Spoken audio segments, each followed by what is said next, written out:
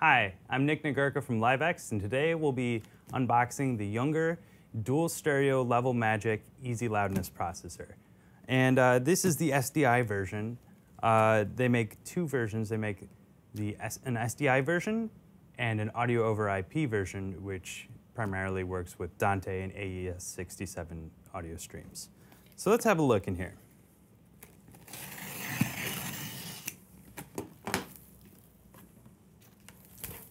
Comes nicely packaged here in a box within a box.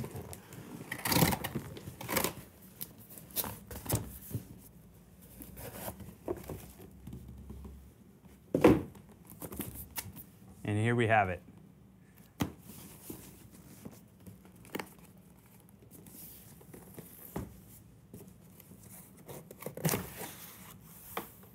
So what I love about this processor is its minimal design and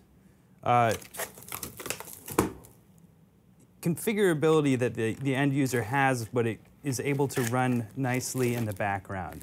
So what we have here is we have the easy loudness frame here. You can see from the top view that you have status, power 1, power 2. It has dual power supplies and a bypass indicator. The rest of control is handled on the back of the unit.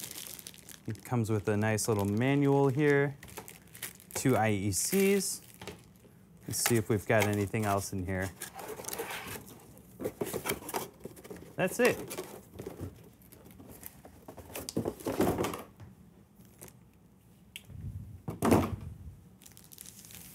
So let's open up the unit itself.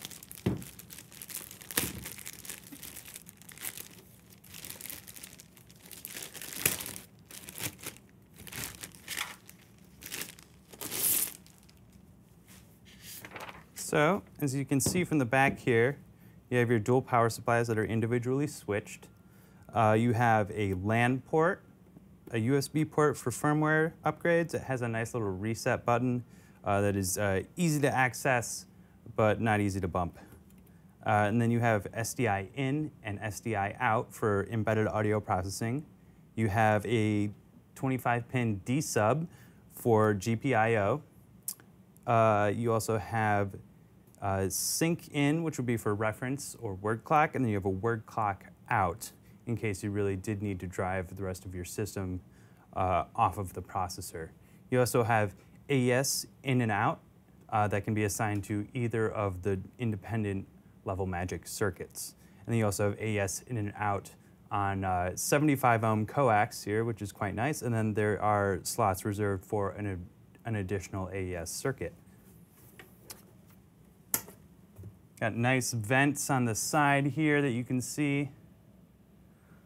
And that pretty much comprises the unit itself. What else do we have in here? We have a nice little cut sheet, and you can look up the manual online. What I love about this processor, though, is that all the configuration is done via a web interface. So you can configure 2 independent stereo level magic circuits, meaning you have 2 loudness processors on board in this device that you can control independently.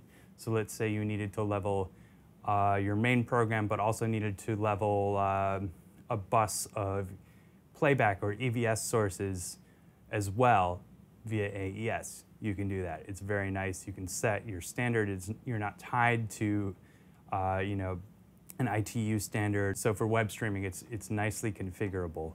You pretty much plug it in and it works, which is kind of a rarity for more advanced processors. You have a lot of finite control. You have multiple algorithms for each circuit, so you can have Junger's classic mode, you can have a universal mode, a live mode, which is a bit more aggressive and fast acting than their more traditional modes. You also have a music algorithm, which is quite nice for leveling music. I believe it's intended more as a radio processor, but it works really, really well for playback of music and of playback devices such as an EVS system. A couple of other features that I really like about this device are it comes with